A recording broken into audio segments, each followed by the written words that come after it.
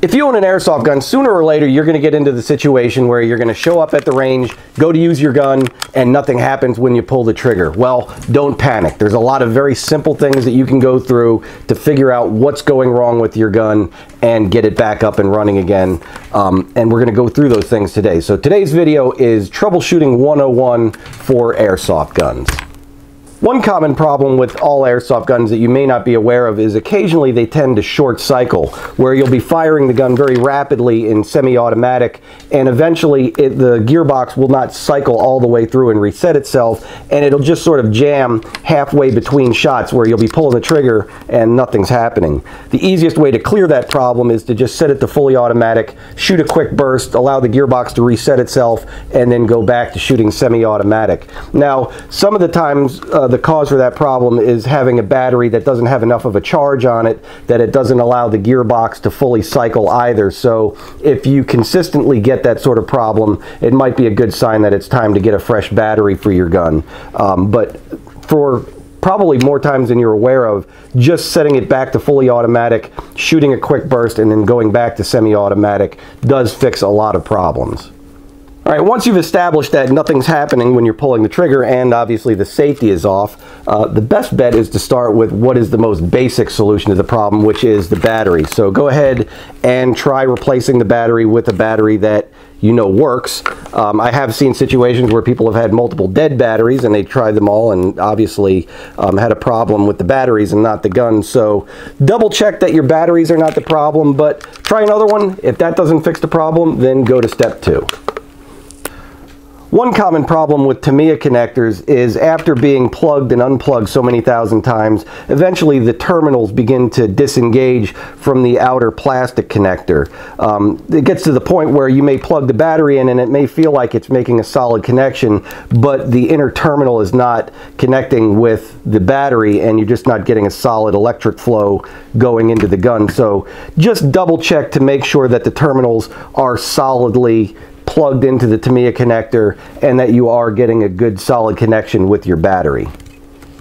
The next potential problem that you may have with an airsoft gun is the fuse. Now, a lot of times when you take the fuse out of the gun, it may look visually like it's getting a good solid connection in there, but I've seen quite often where these just get rattled around to the point where they just begin to get breaks on the inside of them and they're not necessarily allowing your electric to pass through. So best bet with a fuse is just go ahead and try replacing it with a fresh one and see if that makes any difference.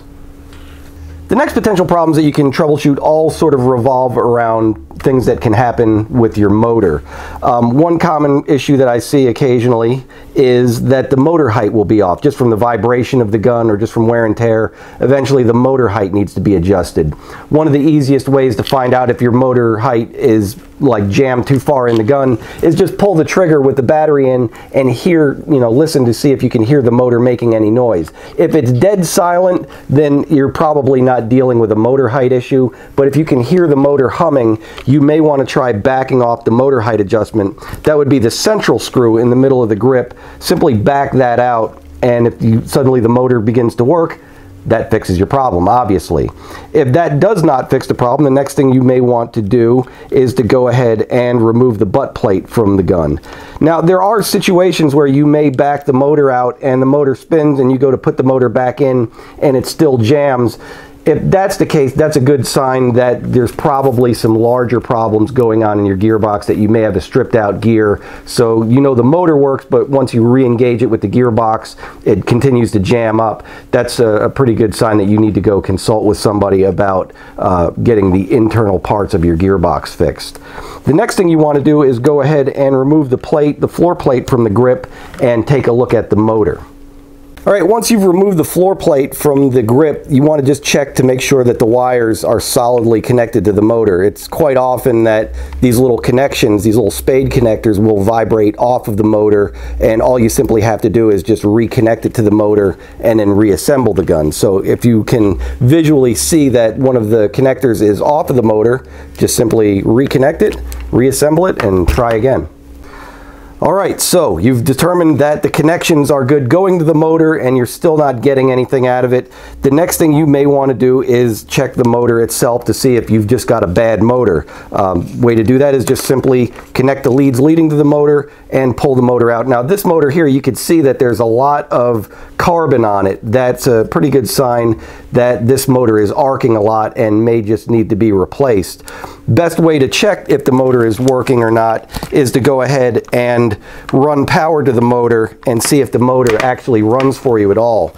On a G&G, it's very easy to do. You can just simply pull the leads off of your gun where it normally connects to the battery and just run those leads directly to the motor, which will allow you to plug it into a battery to see if you're getting power to it. And this may or may not work. You can see here, this motor is not working. So in this case, we have ourselves a bad motor, and that's the reason why this gun has failed. All right, so everything that we've gone through today is stuff that I feel fairly confident that people with a minimal amount of tools and experience can do fairly readily and not get themselves into a lot of trouble. Beyond what we've talked about today really involves stripping the gun down to its more basic parts. And if you haven't done this before or you just don't feel comfortable working with that kind of thing, it might be in your best interest to take it to a professional and let them diagnose it from there. But at least you can get through the basic signal flow from going from your battery through the fuse, through the connectors to the motor. And in most cases, I'd say a fair amount of the time, you will be able to fix the problems on your own. If you want to find out more about this, we will be doing a future video on advanced troubleshooting, where we'll actually get into the gearbox and talk about some common issues that go on in there. So stay tuned for that video.